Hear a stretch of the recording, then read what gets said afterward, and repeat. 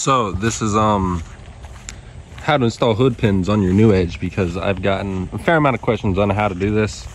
And yeah, so if your hood latch breaks, which I haven't had happen yet, or if you have a really light hood like this is fiberglass, so it's extremely flexible and bendable and whatnot. So this is pretty easy. Now, don't mind this. This is from a tree. A tree fell on this car. For those of you who don't know, for a lot of you that don't know on YouTube, but yeah. So you have two choices here. I don't like this one, but you can drill a hole into this. It's just a flat piece of metal, and it's going to go about in the middle of the hood, about right here somewhere. I don't really like that. I don't like that on the stock hoods at all. So what I've learned, don't mind this, okay? Do not mind that. Do not mind that. But, yeah, this is where the stock hood stop goes to adjust the height of the hood against the fender right here, the fleshness. So you're just going to want to break that thing out, take it out, remove it, whatever. Take these out. Easy as that. And then you can go under in here, under this little hole in here, and you can put your finger down in there. So what you're going to want to do is drop one of these nuts down in the hole. And yeah, basically you're going to have two choices. Again, it's that or this. Those are your two choices. And then your other two choices are, you can either slice into the frame right here and right here. So you're going to slide this hood pin right in, and the nut will just hold on to it. You can put a washer underneath it if you'd really like to. Or you can grab something like this. Literally, this is it. This is what I used. Wrap some sandpaper around it and just go in and out of the hole. And it'll fit eventually. It all depends on the diameter of your actual hood pin. But yeah, that's it. These were like $15 or $14 at O'Reilly's. Someone backed up into my car, so that's why this is like this, and it messed up the headlight plastics all right here. And yeah, messed up the headlight. These are also messed up on this junky headlight, so it's just gonna be this way until I can get a whole nother pair of these. But that's it. And then to actually drill the holes in your hood, you're gonna take it off, you know, and set it down on the pin. And you're gonna get a little bit of grease or just something to mark on the end of this pin. So when you shut it, it'll show you exactly where to drill. And don't try to drill at an angle because you think, well, the hood's up, you know, let me drill it at so-and-so angle. Just don't do that. Trust me, don't. Just drill it straight through where it goes through. Because I did that, and these were a little bit wonky. And that's not from it being wonky. That's from a tree falling on it, like just like that. So yeah, that's all it takes to install hood pins. And you want to put these on there. You don't have to. I recommend it. I mean, they get scratched up. But yeah, that's it. Just put grease on the end of your thing, put it on the thing, drill. That's it. And I do still use part of my safety latch, so my hood doesn't ever completely latch with a stock latch. So if I were to forget my hood pins, I'd just, you know, see it flopping up a little bit, and it wouldn't go completely onto my windshield and everything. So that's a very important thing too, that I very, very, very, very much recommend, is you use part of this safety latch. You use the stock safety latch for when you pop it. Like right now, the hood is popped basically. And I use, my body lines are controlled by the hood pins kinda. So if I want to make this hood sit lower, I'll just have to go under here and, you know, remove some of this and put it more down there, tighten it up. That's it. That's all there is to it. This is my first time installing hood pins, and I'm gonna tell you, just don't try to go at an angle from the way it's sitting from when you shut it. Just go straight through it. It might be a little bit different for you, but that's how it was for me, and that's what I've experienced. And so many people ask me where to put them. So the answer is in your stock hood stop. That is the answer.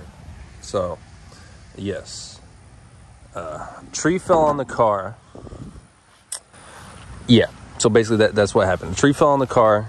I got a parts car. I'll put it up on the screen, a couple pictures of it. Also, here's a couple pictures of the actual car, what it looked like when it got hit. Yeah, so I went and got that parts car, cut the roof out. Basically, there's spot welds all around this entire roof, and I just cut it out, and the slight metal that was bent right here, I just bent it back. I hate saying I'm gonna keep saying it. This was also bent. The tree dented right in the middle of here and left about 4-inch gap in between the glass and this actual surface where it seals to. So yeah, I just window welded the same glue you use for the windows. I just glued the roof on and put 4 or 5 bolts all around. The tree did catastrophically mess up this A-pillar body panel, whatever. So that's why it's silver. And yeah, the roof isn't the best, but the windshield leaks a little bit. What else? It's also, you know, not the best quality. It's a junkyard windshield. Because I cracked the first one in that junk car. I did not get it out, and I ended up cracking it. And I really wanted this just for the sake of having it, because I don't want it to look a little weird, because I feel like it doesn't look as weird as the back does. It does a little bit. It also cracked the trunk crazy. Yeah. And it also dented the quarter panel and dented this door right here. So yeah, that's the worst of it right there. Honestly, besides this roof, this is the worst of it. And I really don't feel like pulling off another quarter, or not another quarter, pulling off more stuff like a quarter. And that car didn't even have good quarters that I had. Quarters were all scratched up, like deep, really bad. So yeah, we've lowered it. I've lowered it. Me and my homie, we cut the springs, and I give it an 8. It's not bad at all over stock. Like, it is a little bouncy, but that's what you get when you lower a car. I've learned that. You are going to bounce when you lower a car. You have to understand that. It's going to be a little do. Gonna be a little bit like that. So yeah. Another problem I'm having is this window's not wanting to seal. I don't know if it's because something I messed up putting this trim in, but that side does not leak, this side doesn't. I mean, this side does leak, that side does not. And this is where the tree hit, and yeah. So you kind of get the picture. I don't know if it's because of the seal or actually because of the whole body, because I will show you here actually. You can kind of see how it's a little messed up. I had to bend some of that all out right back there, just so I was sure the window is gonna have the full seating that it needed. There are some of the bolts. How many did we put back here? We put 1, 2, 3. Wow, that's it. Yeah, there's 4. There's another one over there.